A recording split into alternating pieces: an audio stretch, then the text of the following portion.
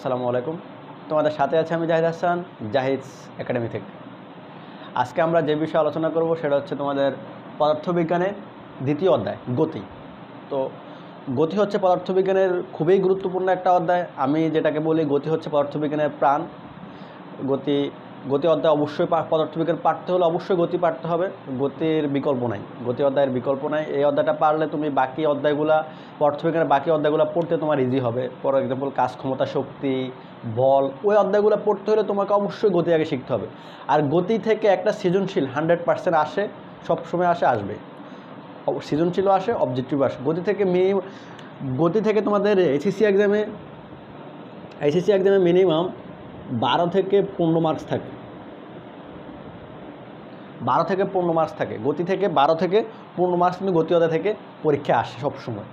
তো গতি অবশ্যই তোমাদের পড়তে হবে, গতি জানতে হবে। তো গতি অধ্যায়টা, গতি শব্দটার সাথে তোমরা আসলে কেমন পরিচিত? আমি আশা করি সবাই কম বেশি গতি শব্দটার সাথে পরিচিত। গতি বলতে আমরা কী বুঝি? গতি বলতে আমরা বুঝি কোনো একটা সাইকেল যাইতেছে, সাইকেলের গতিশীল। মনে করো যে একটা বাস যাইতেছে, তুমি বাসের মধ্যে বসে রয়েছো, আরেকজন বাসের বাইরে আছে, তার সাপেক্ষে তুমি গতিশীল। গতি হচ্ছে কি, মানে কোনো একটা অবস্থানের পরিবর্তন।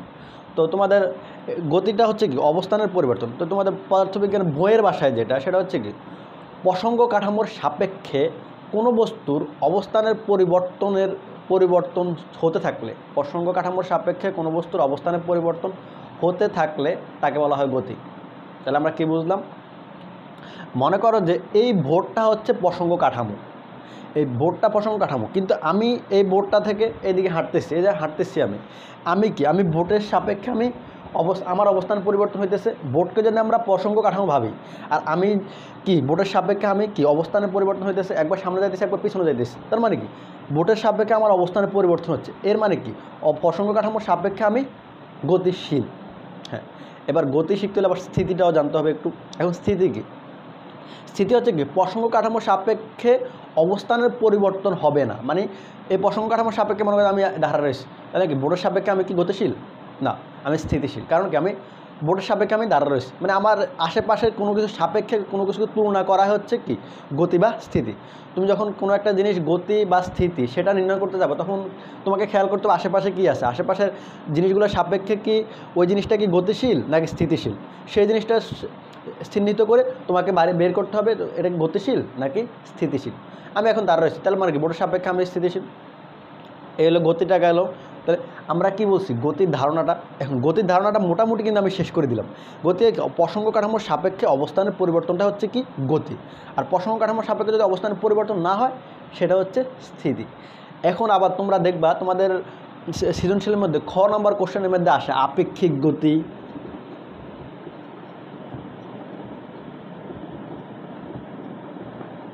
আপেক্ষিক গতি বা পরম আপেক্ষিক গতি বা আপেক্ষিক স্থিতি।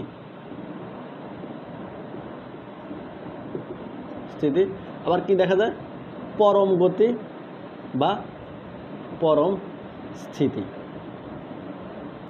দেখো আপেক্ষিক গতি আপেক্ষিক স্থিতি আর পরম গতি পরম স্থিতি, এগুলা কি? আপেক্ষিক গতিটা হচ্ছে মনে করো যে কোনো একটা গতিশীল বস্তুর প্রসঙ্গ কাঠামোর সাপেক্ষে যদি আর একটা গতিশীল প্রসঙ্গ কাঠামো, আগে আমরা যেটা ধরছি সেটা হচ্ছে স্থির প্রসঙ্গ কাঠামো, এখন আমরা ধরতে হবে কি গতিশীল প্রসঙ্গ কাঠামোর সাপেক্ষে যদি কোনো জিনিসের অবস্থানের পরিবর্তন হয় সেটা হচ্ছে আপেক্ষিক গতি, বা যদি অবস্থানের পরিবর্তন না হয় সেটা হচ্ছে আপেক্ষিক স্থিতি। এখন সেটা আবার কি? সেটা হচ্ছে কি একটা জিনিস চিন্তা করো, পৃথিবী সূর্যের চারদিকে ঘুরে। তার মানে কি পৃথিবীতে যা কিছু আছে বা আমরা যারা আছি সবাই আমরা সব কিছুই কি গতিশীল, আমাদের কোনো কিছুই পরম স্থিতি নয়। পরম স্থিতি হচ্ছে কোনগুলা? যেগুলো একদম স্থিতিশীল, কখন মানে কোনোভাবে যেগুলো গতিশীল নয়, এরকম কোনো কিছু পৃথিবীতে পাওয়া যায় না বা বিশ্বজগতে পাওয়া যায় না। কারণ কি পৃথিবী প্রতিনিয়ত সূর্যের চারদিকে ঘুরে, সূর্য আবার গ্যালাক্সি এগুলো নিয়ে ঘুরে। এই যে ঘুরতেছে, এই যে প্রত্যেকটা গ্রহ বিশ্বজগতের প্রত্যেকটা জিনিস কিন্তু কি ঘুরতেছে। তার মানে কি পরম স্থিতি বলতে কিছু নাই।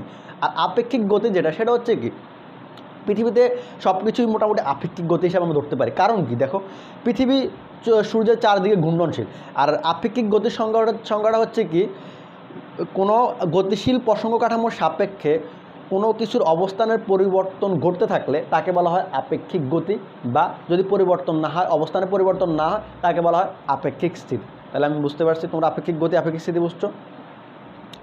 এখন আসো, এখন আমরা যে জিনিসটা পড়বো সেটা হচ্ছে কি গতির প্রকারভেদ। তাহলে গতির ধারণাটা আমাদের মোটামুটি ক্লিয়ার। এখন আমাদের যেটা পড়বো গতির ধারণাটা ক্লিয়ার। এখন আমরা যেটা পড়বো সেটা হচ্ছে কি গতির প্রকারভেদ। গতি অনেক ধরনের হতে পারে, কিন্তু মেইনলি গতি হচ্ছে 5 প্রকার। মেইনলি গতি কত প্রকার? 5 প্রকার। এখন 5 প্রকার কী কী দেখো: সরল রৈখিক গতি, ঘূর্ণন গতি, চলন গতি, পর্যাবৃত্ত গতি, সরল স্পন্দন গতি। সরল রৈখিক গতি যেটা, সেটা হচ্ছে কি সরল রৈখিক কথাটার সাথে যে গতিটা মিলে, তোমরা অবশ্যই সরল রৈখিক, সরল রেখা, এই যে একটা কি, এটা কি সরল রেখা।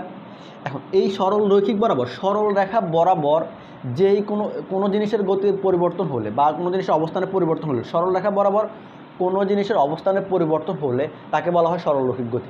মনে করা যায় সরল রেখা বরাবর কোনো কিছু একটা যাইতেছে, একটা বাস, মনে করা যায় একটা মাঠের মধ্যে সরল রেখা বরাবর, একদম একই দিকে সোজা বরাবর সরল রেখা বরাবর এটা যাইতেছে, তার মানে এটা সরল রৈখিক গতি।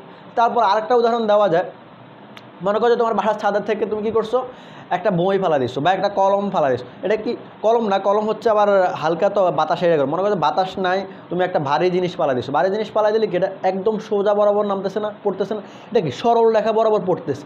এই জিনিসগুলো হচ্ছে কি আমাদের সরল রৈখিক গতি। তাহলে সরল রৈখিক গতি ক্লিয়ার, সরল রেখা বরাবর যে গতি সেটা হচ্ছে সরল রৈখিক গতি, ক্লিয়ার। এখন আমাদের আসছে কি ঘূর্ণন গতি।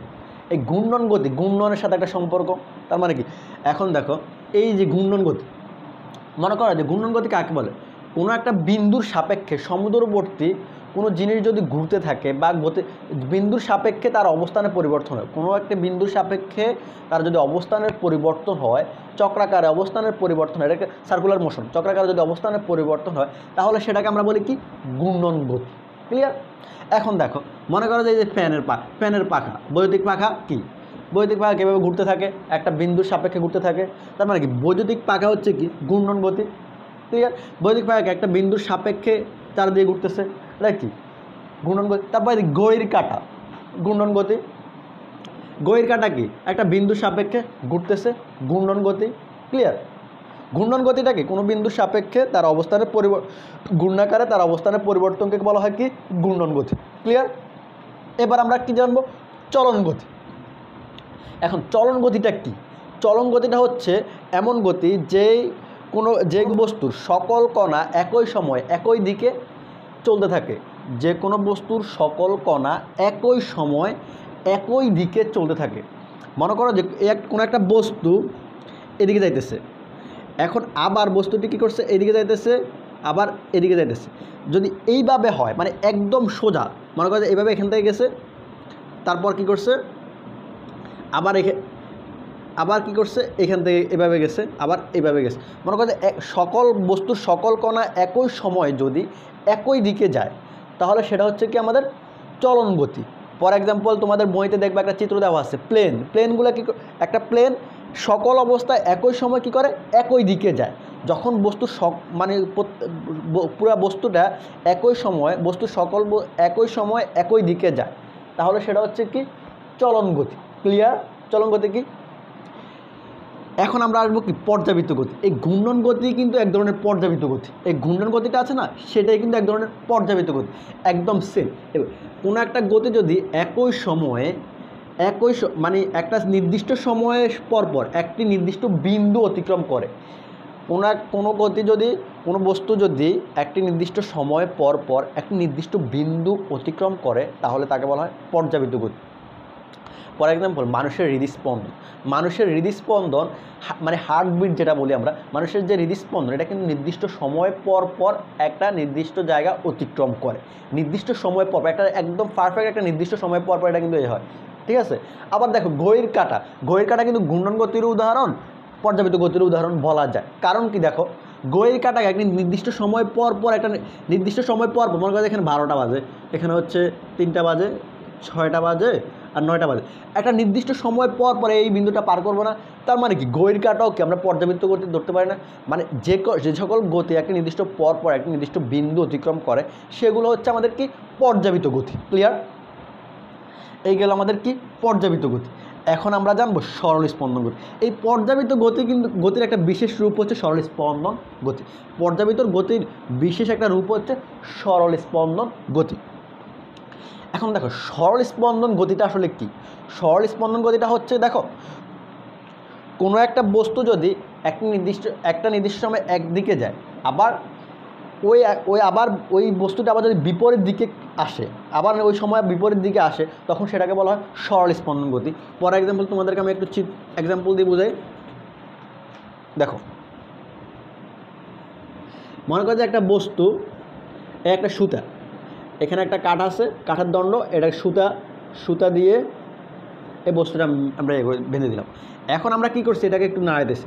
প্রথমে এখান পর্যন্ত গেল, আবার কি এই পর্যন্ত গেলার পর আবার সে ব্যাক করে কী করলো, এই যে এখানে আসলো।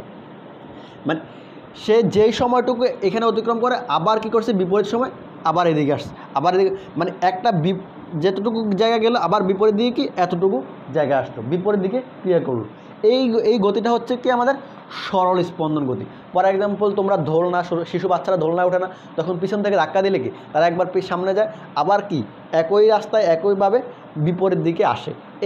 এই গতিটা হচ্ছে আমাদের সরল স্পন্দন গতি। আবার দেখো স্প্রিংয়ের গতিও সরল স্পন্দন গতি। মনে করো যে একটা স্প্রিং আছে, এভাবে একটা স্প্রিং আছে, স্প্রিংটাকে এখানে একটা বস্তু বেঁধে দিলে, তাহলে কি স্প্রিংটাকে একবার নামবে, এটা একবার নামবে নিচের দিকে, আবার কি উপরের দিকে উঠবে, আবার উপরের দিকে উঠবে। এই ধরনের গতিটা হচ্ছে কি আবার একই দিকে যায়, মানে উঠানামা করে একই দিকে যায়। এই ধরনের গতি হচ্ছে আমাদের সরল স্পন্দন গতি। তাহলে আমাদের গতি কত প্রকার, গতি কি, গতির ধারণা, গতির প্রকার, এইগুলো যদি তোমরা ভালোভাবে জানো, তোমরা ফিজিক্স অনেক সুন্দরভাবে পড়তে পারবা। ফিজিক্স পড়তে অনেক ভালো লাগবে। ফিজিক্সের পরের অধ্যায়গুলো তোমাদের আর এত ঝামেলা পড়তে হবে না। হ্যাঁ, পরে আমাদের এখন আছে কি স্কেলার রাশি এবং ভেক্টর রাশি।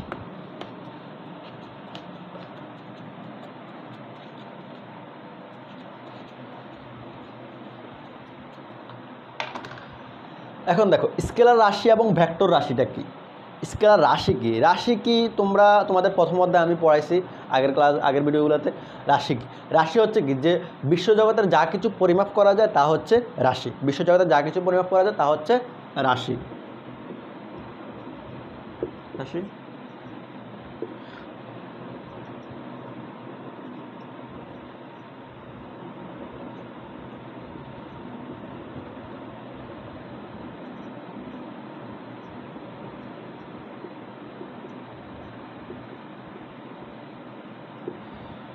ভেক্টর রাশি। রাশি দুই প্রকার, স্কেলার রাশি, ভেক্টর রাশি।